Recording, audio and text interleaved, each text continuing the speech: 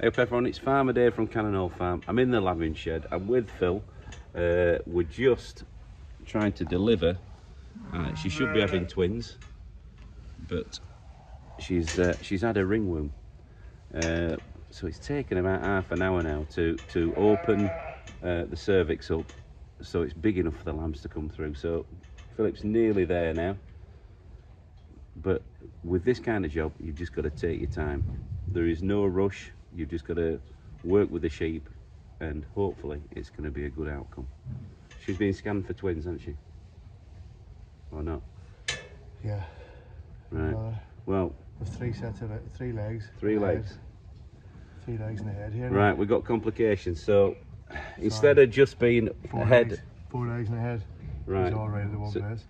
You know what I'd do? I'd draw the head further forward if you can, and we'll see what happens.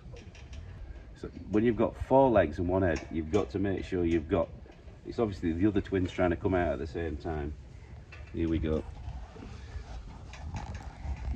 That's it. That's it. Nice one. There we go.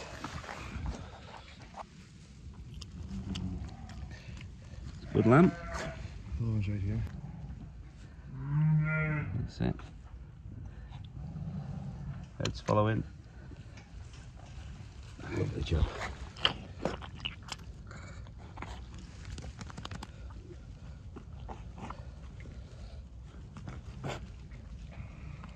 That's it.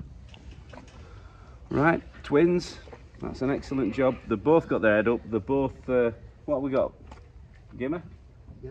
And 2 gimmers. 2 gimmers. So that's 2 girls. I'm really pleased with that. That was a real tough lambing.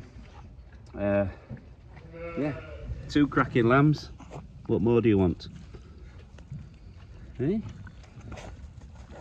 I suppose we just have to find some names for them. So, from Farmer Dave and Philip, up at the roundhouse with some lovely lambs, 1 happy mum. Catch you later guys, have a good one, bye bye.